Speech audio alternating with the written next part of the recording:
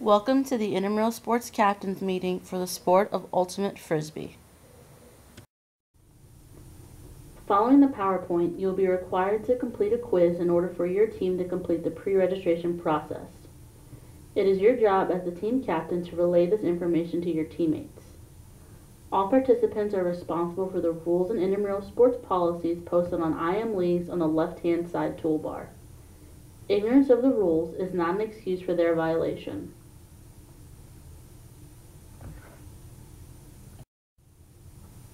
The Office of Competitive Sports is located in room 1025 at the Natatorium. You can reach us by phone at 608-262-8258. You can also reach us via email at imsports@recsports.wis.edu. The weather hotline will be updated for outdoor sports and inclement weather. The weather hotline phone number is 608-262-4756. Please connect with us via social media.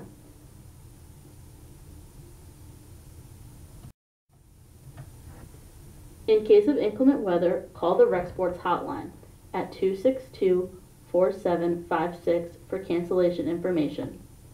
All efforts will be made to announce cancellations by 3 p.m. on weekdays. Regular season games are only rescheduled in extreme circumstances. Playoff games canceled due to inclement weather will be rescheduled and most likely pushed to the following day, subsequently pushing all other games in that bracket back a day. Please check IM Leagues for schedule revisions. Teams wishing to cancel a game must have their team captain or co-captain email the Intramural Sports Office, administrative staff at imsports@recsports.wisc.edu by 12 p.m. day of the contest with their name, team name, league of play, intent to cancel. Once a cancellation is granted, the request cannot be overturned. Cancellations made after 12 p.m. the day of the contest will result in the team being charged the $25 default fee. Phone cancellations will no longer be accepted by the Intramural Sports Office. A default occurs if less than the minimum number of required players of the team have checked in with the supervisor at the scheduled location within 10 minutes of the scheduled time of the contest. The supervisor will declare the contest a default. A default carries a $25 fee which can be paid online using your IM Leagues account. Eligibility. In order to participate in intramural sports, one of the following criteria must be met. All fee-paying students are eligible to participate. Faculty and staff members must have a valid Rec Sports membership. All Rec Sports participants must activate their account on IM Leagues prior to playing in an intramural sports game. Participants may only compete on one single-gender team and one co-rec team. Participants are not allowed to play on two single-gender teams or two co-rec teams. Captains are responsible for ensuring the accuracy of their team's roster before playoffs begin. Rosters may be viewed at any time on IM Leagues. Players may be added to their roster anytime online at IM Leagues or the game site, provided they are eligible to meet all of the requirements. Any team that uses an ineligible player during the regular season will forfeit that game. Any team that uses an ineligible player during the playoffs will forfeit the game and be immediately dropped from further competition. All participants must have a valid UW ID card or Rec Sports membership card that swipes into Fusion. If a participant forgets their UW ID card, they can still gain access by using a courtesy pass as long as they have another valid photo ID or have a picture in Fusion. Valid photo IDs include a photo in Fusion's profile, driver's license, passport, or any government-issued photo ID. Courtesy passes may be used up to 6 times per semester for participants.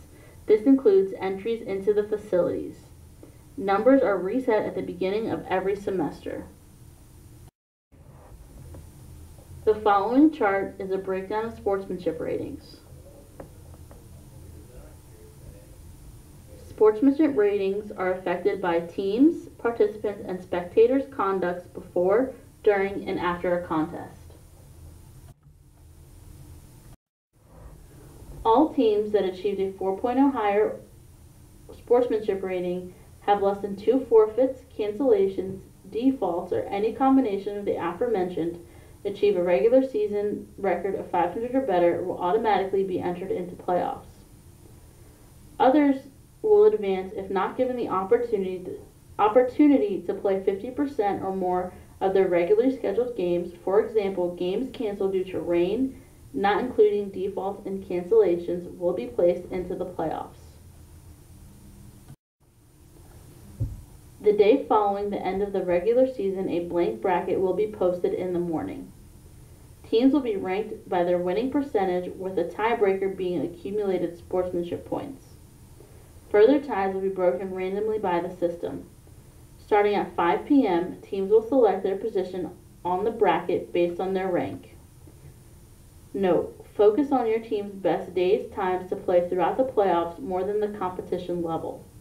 If a qualifying team misses their designated slot time, they can jump in the order where it stands and select at that time. Qualifying teams that fail to select their spot in the draft prior to its conclusion will randomly be assigned to an open spot by the league coordinator. Regular season games will not be rescheduled. Playoff games will only be rescheduled due to conflict with other intramural sports activities and academic conflicts, class, lab, and exams, that result in a team not having the minimum number required to start a game.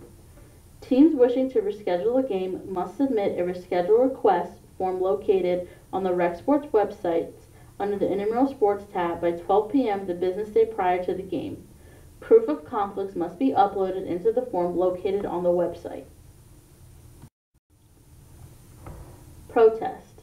If a team feels an intramural sports staff members has enforced a rule or policy incorrectly, they must call a timeout immediately following the ruling in question. The intramural sports supervisor will then make a decision regarding the correct ruling and how to proceed. If the intramural sports supervisor is unable to make a decision, the game will be played under protest, and the intramural sports administrative staff will make a decision the following business day. Only rule interpretation and player eligibility can be protested.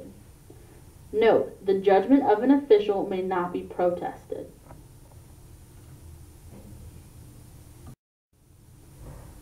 The competitive sports staff reserves the right to eject any individual, team, or spectator who interrupts the flow of game in any manner. Players may be ejected before, during, or after any contest and by any rec sports staff member.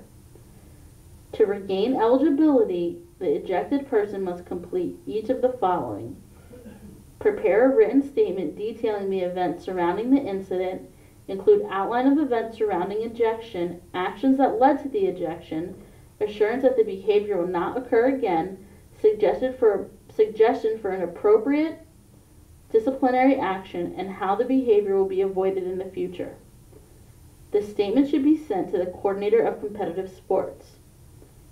Next, you must schedule an appointment to meet with the coordinator of competitive sports. Please check out the intramural handbook for further information.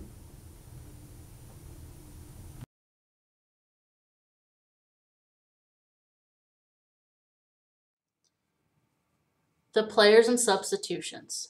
A game shall be played by 2 teams, each consisting of not more than 7 players. Each team must have a minimum of 4 players present to begin a game. If a team does not have 4 players present within the 10-minute grace period, the game will be declared a default. In co-rec games, the number of men and women on the field shall not differ by more than 2. Players may substitute after a score, halftime, timeout, or to replace an injured player. Player equipment. A player shall not wear anything that may be dangerous to him or herself or another player. This includes jewelry, watches, metal cleats, caps, and bandanas. Shoes must be worn. No sandals, 5-finger shoes, boots, or bare feet are permitted. All teams are required to provide matching color team jerseys in the color the captain chose during pre-registration. Players will not be allowed to participate without a matching color team shirt. The game. The game shall consist of 2 consecutive halves of 20 minutes each. The clock runs but may be stopped due to injury or delay of game by a player or a team at the discretion of the official or intramural sports supervisor. The halftime interval shall not exceed 5 minutes. Overtime. If a game ends in a tie, there will be a flip of the disc. The overtime period shall be 10 minutes. If at the end of the overtime period the score is still tied, there shall be a reflip of the disc, and the first team that scores wins. No game will end in a tie. If a team is ahead by 10 or more points with 5 minutes left in the second half or any time thereafter, the game will be declared a mercy rule. Self-officiated and offside. Players are responsible for their own foul and line calls. If a player disagrees with a foul call, the play is redone. Players resolve their own disputes, but if a protest occurs, the protesting team must call a timeout and contact the IM supervisor on duty to resolve the protest. The protest procedures listed in the intramural sports policies must be followed. There is no offside rule. Movement of the disc and scoring. The disc may be advanced in any direction by completing a pass to a teammate. Players may not run with the disc. A disc may not be handed from player to player. The person with the disc has 10 seconds to throw the disc. The defender guarding the thrower counts out the stall count. Each time the offense completes a pass in the defense's end zone, the offense scores 1 point. In order to be considered a score, the player's first point of contact with the ground must be completely in the end zone. After each score, the ends of the field are switched and the scoring team throws off. Changes of possession and fouls. When a pass is not completed, for example, out of bounds, drop block, interception, the defense immediately takes possession of the disc and becomes the offense. No physical contact is allowed between players. Picks and screens are also prohibited. A foul occurs when contact is made. The player who has been fouled is the only person who can call the foul and must announce it out by calling foul. If the offensive player is fouled, possession remains with the offense. If the defensive player is fouled, possession changes after a check. The marker must restart the play by touching the disc in possession of the thrower. If the marker declines to mark, the thrower must put the disc on the ground and call in play. Violation. A violation occurs when a player violates a rule. For example, illegal guarding, traveling, strip, double team. Any player recognizing the violation may call out violation. The disc is brought back to the spot it was when the violation occurred. No change of possession occurs. This concludes the Intramural Sports Ultimate Frisbee Captains Meeting. The Captain's Quiz, found on IM Leagues, must be completed with a score of 80% or higher before the team can be created. Feel free to contact us at imsports@recsports.wisc.edu with your questions or feedback. Thank you and best of luck this season.